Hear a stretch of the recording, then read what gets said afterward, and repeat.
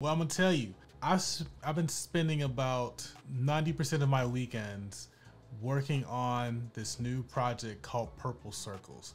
Now, I announced this back, I think in like February or March on Product Hunt, but it wasn't really ready. It wasn't up to the standard that I wanted to have. And so I delayed it so we could actually get this thing refined and polished. So when I delivered it to you guys, it could work seamlessly. Now, I'm pretty sure there's probably gonna be some issues, some bugs with it, because it's a new product. What I'm looking to do is get that feedback from you guys on what to improve, what new features you're gonna be looking for, and so I can make this thing pretty much good for you guys. Like a way better product for all UX designers, all product designers.